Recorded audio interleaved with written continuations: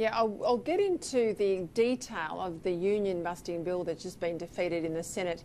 I've got Danita Warren from Master Builders coming on in just a moment, Jane, but this is going to be a bit of a difficult loss for the government in the sense that, you know, when one thing goes against you politically, it almost seems that other things, the ball hits the net and it falls against you as well.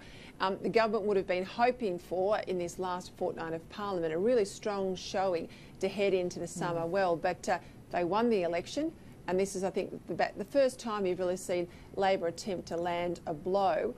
How do you think this will play out for Pauline Hanson, the issue of the union legislation?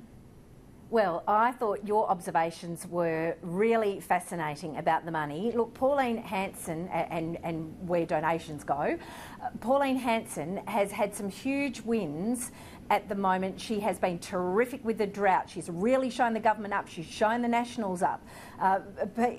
People who listen to Talkback Radio will ring in and say, I don't often agree with Pauline Hanson, but she has been terrific. So I think she might feel perhaps emboldened. She's been very good on dairy, and I think she was going to reintroduce that dairy bill today, talking about a minimum price. She's been very effective against the Agriculture Minister, Bridget McKenzie.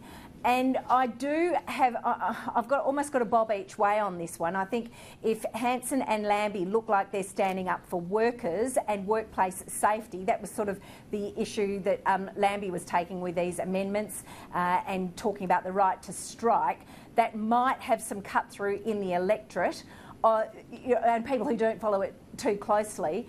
But I think overall she blindsided the government, and I'm not sure that it is the best move for her. I'm like you, I want to rake over it tomorrow and see just exactly what it all means and see where the tail on this story goes. I don't think it's really harmed her yet, but as I said, she's quite emboldened at the moment, doing some very, very good things. But I think once people see the detail, there might be some questions, and she's certainly damaged the government today.